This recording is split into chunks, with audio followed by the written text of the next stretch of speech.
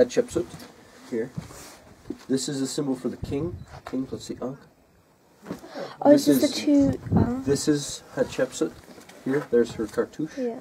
Now you can have a name spelled out, or when it's encircled, it's a cartouche. This is Osiris. So she's facing the god of Osiris, but it has the symbol of the king. And over here you have Hathor. You can tell by the disc and the horns. This is Hathor, and it's very hard to see here. This was pointed out to me by Reziker. I never would have made it out. But you had the arm.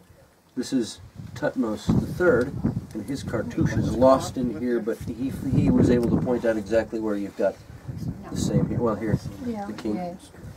The king. This is a stele that is very rare because it shows the two of them as co-regents and the gods with them, which is very rare.